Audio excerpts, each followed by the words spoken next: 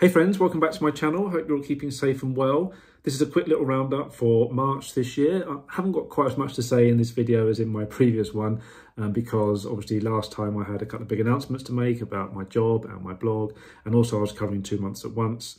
So this time it's going to be relatively quick and easy. I haven't been to any theatre shows or exhibitions this month either, though I have got several theatre shows booked up in the coming months, which I'm really looking forward to. So the cultural side of things is going to be picking up as well now that I've settled into my new job and things are getting back to normal again, basically. In terms of the job, that is still going well though. My hours have just increased from 22 to 25 hours a week, which is lovely. Brings me an extra 50 quid in a week roughly, so that's excellent. And Emily has also very kindly given me a box of chocolates to thank me for my work so far. Very, very kind of her. So yeah, that's going really nicely.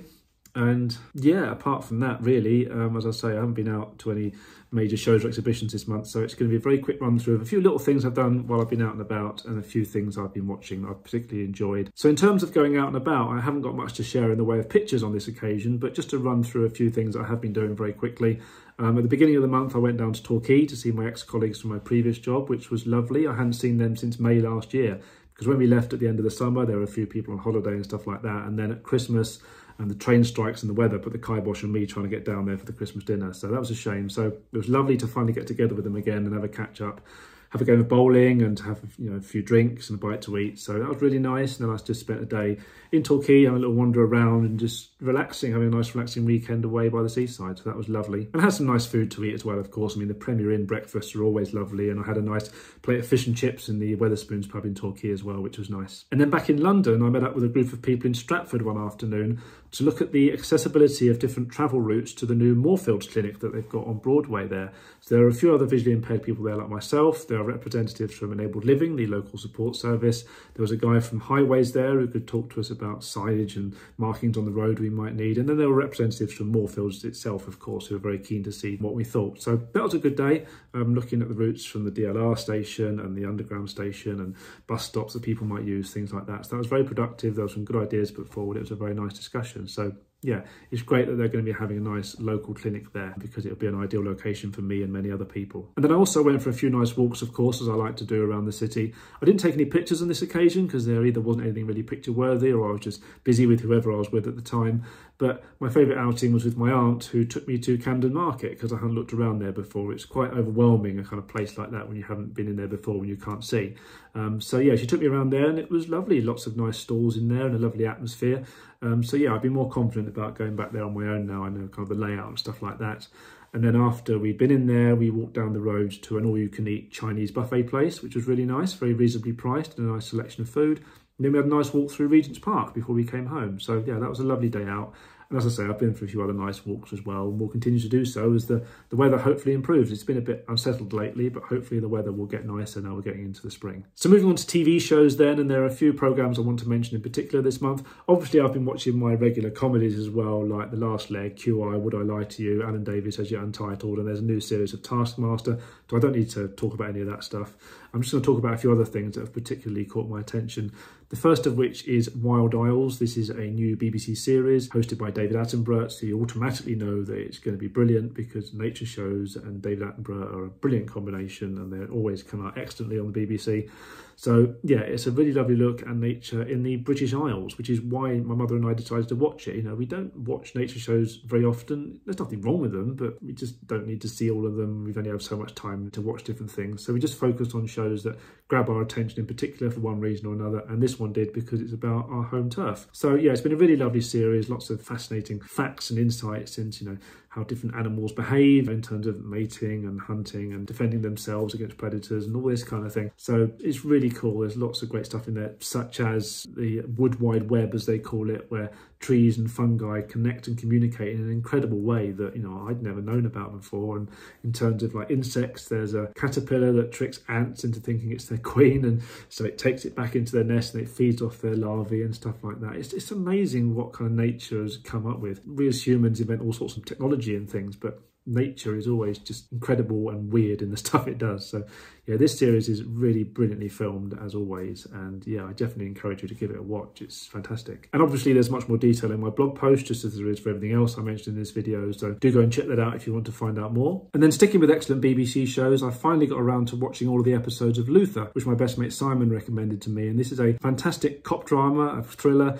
with some very dark and disturbing cases in it that have to be solved. But John Luther is a very clever detective, and he works hard with his team to solve these crimes and to catch the people responsible. And he has a very stubborn determination to catch the people who are responsible for these things, even if that means bending or breaking the law. And he puts his career increasingly at risk throughout the series. And he's also emotional in some ways as well, and has a bit of a short temper. So he's a very well-rounded and interesting character, and seeing his progression throughout the series is quite interesting, especially as he gets hooked up with a murderer he couldn't convict called Alice Morgan, and she's a very formidable and intelligent lady as well. So he doesn't want to kind of form this bond with her, but he does. It's not a romantic bond, it's just this very complicated kind of relationship they have, as it were. She keeps popping up in his life, she's obsessed with him. So yeah, it's quite fascinating to see how the two of them interact, how that develops over the episodes. So yeah, it's really good fun to watch. There's lots of tension and twists and stuff like that in there that you'd expect from a drama of this nature. And I have now bought the Blu-ray box set of it because it is the sort of show that I'd watch over again, because it is very good. I'll mention that in the blog post, along with the film that's just come out on Netflix, which is why I'm watching Luther now, because they've just released a sequel to the series on Netflix as a film. So I'm looking forward to watching that very shortly. So I'll write about the Blu-ray box set and the film in the blog post that's going with this video, just so you can see what I thought of those. And then over on Channel 4's on-demand service, All 4, I've watched a series called The Undeclared War that my friend Simon also recommended to me.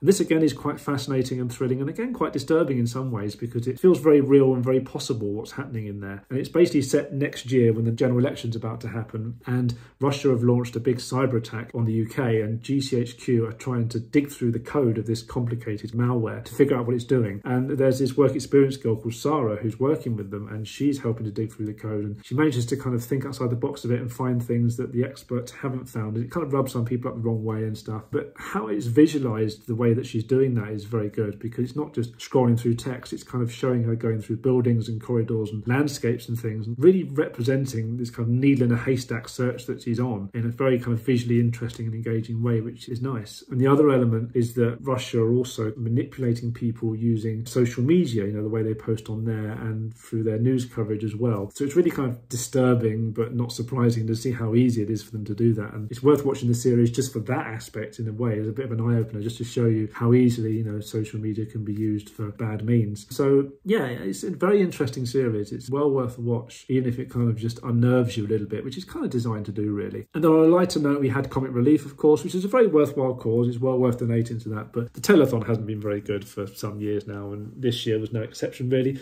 One or two nice things on there, but Lenny Henry couldn't be there, so that kind of took some of the magic away for a start. David Tennant did a very good job in his shoes, but even so, without Lenny there, it does lose some of the magic. And we had Tony Robinson coming back as Baldric, which was kind of an exciting prospect, but it was a bit boring in the end, really. He was just kind of sitting there reading a mildly amusing bedtime story, but without Blackadder there, it's just not the same, really. So I didn't really get into that particularly. It was nice to see French and Saunders taking part in a spoof of The Traitors, though. I've never seen the actual Traitors series. I know what it's about, but I'm not interested in watching it. But yeah, it was nice to see French and Saunders doing a little sketch together there. And in terms of music, I enjoyed seeing a performance from Mrs. Doubtfire, the musical, which is something I must go and try and see at some point. And there was a song by Flo and Joan about the last 35 years of Comic Relief, because it was a big anniversary for them. That song was all right. There was some nice digs at the broadcasting of it over the years there. But I think the most interesting thing for me was a programme looking back at Celebrity Big Brother, and this was the first time that there had really been a celebrity reality TV show. It kind of paved the way for everything that's followed since, like I'm a Celebrity and all this kind of stuff. The very first series of Big Brother I did watch because it was a novelty at the time. I'd never watched any series after that because I just wasn't interested. And likewise, you know, the first Celebrity Big Brother again was just very intriguing to see what would happen to the celebrities in there. And yeah, having them look back at it, you know, Jack Dee, who famously escaped from the compound, and Vanessa Feltz, Anthea Turner, and a few of the others who were involved, hearing the honesty about, you know, what they were going through in their lives and the media at the time and how it affected them, and just what it was like to be in that environment is something so new and unknown. Yeah, it's just quite interesting and fun to look back at some of the clips as well. But yeah, I haven't been interested in any reality shows or celebrity reality shows since then. But it was such a novelty and such a launch pad for everything that came after it, that in that sense it is quite interesting to watch. So yeah, it wasn't a particularly exciting evening of television, but there were one or two things in there that I thought were worth mentioning, and I need to pad out this video a bit as it's going to be quite short anyway. So yeah, I do, you know, support the charity, and it's great that they raised over 34 million by the end of the night. And then finally, I really enjoyed watching the big night Reignited Musicals by the National Lottery, hosted by comedian Jason Manford. And as the name suggests, this was a show full of performances from lots of different musicals, from West End productions to touring productions. And I really enjoyed watching performances from lots of different shows, including We Will Rock You, The King and I, Les Mis, Shrek, The Bodyguard, Wicked, Matilda, Ain't Too Proud, Mamma Mia, and Jason performed a song from The Greatest Showman with a children's choir, and Michael Ball performed a song from Aspects of Love. So there's a great variety in there. I'm not going to mention every single show, but those are my particular favourites. And I have booked audio described performances for several musicals later in the year, including one that I've mentioned on that list, and there might be one or two others. We'll see how I get on. But certainly one on that list I'm going to see this year, so I'll let you guess which one that might be. And there are some others that aren't on that list that I'm going to see. And that's it. That's all I have to mention this month. As I said at the start, it was only going to be a very short video because there wasn't quite so much to mention compared to the last one. So yeah, I hope you enjoyed that and found things of interest in there as usual. And as I say, I've got various things booked up for the future, and now that things have settled down, I've got back to normal, I've settled into my new job, I've done a load of stuff on my blog that I want to do, so I can kind of just move forward with more freedom and just go out more, see more stuff, you know, and tell you more about the stuff that I get up to. So I'm really looking forward to seeing what the year holds. It's certainly started off very well so far. So yeah, just very short and sweet. I'm sorry if you were hoping for more than that, but there's definitely going to be more to mention in the next video. So yeah, until then, I hope you have fun as well. I hope you have a lovely Easter too. Don't forget to like, comment and subscribe as per usual, and I will see you for another video very soon. Bye for now.